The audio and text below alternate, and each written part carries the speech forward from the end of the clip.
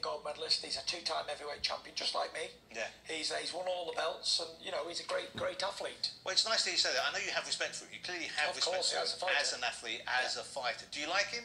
I don't know him personal to say, oh, I like him or dislike him, but from what I've seen of him, he seems a decent guy. But I mean, of the people you've knocked out over the years, who did you like the most? Those are the words of Tyson the Gypsy King Fury as he surprisingly gives Anthony Joshua a lot of respect. Something that he doesn't do all the time, so don't get used to Tyson Fury doing that. So let's break that down a little bit. Tyson Fury was definitely impressed with Anthony Joshua's performance. I mean, so was I. I think that he's learning more and more every day. Tyson Fury also broke down, you know, hey, golden Olympian, you know, two-time heavyweight champion, you know, just like Fury, and he has a lot of respect for him inside the ring. He really doesn't know him personally, you know, so, but according to what he has, you know, seen on him, he's an all-right fella, right? Now, Tyson Fury is the guy that he does a series of things, okay? One interview, he might break you down and might call you a dulsa, a shithouse, a this, a that, something derogatory. But then in other instances, he's like, no, he looks like a good fella. I respect him, and you know, I respect him inside the ring, and he's a great athlete.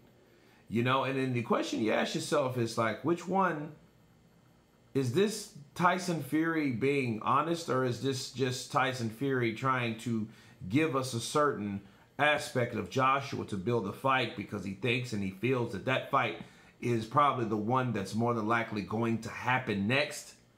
You know, because it's one thing, you know, Floyd did it best.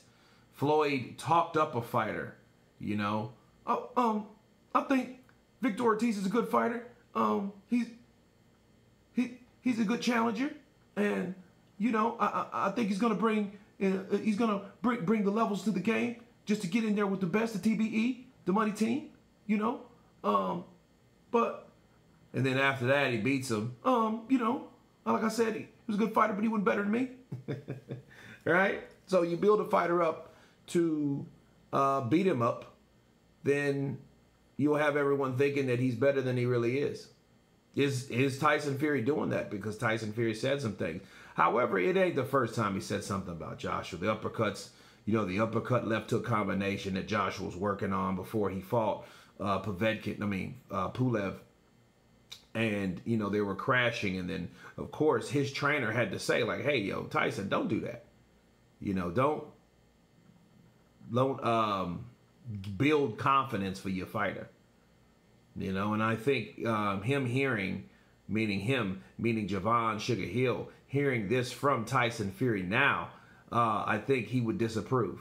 You know, like, hey, don't say what he's this and that. Call him a dulsa, call him a bum, call him the Tyson Fury special insults that he's known for. Call him one of those. Don't give him that type of confidence. You know, but in this, he looked like he was genuinely speaking of Anthony Joshua, probably the way he feels.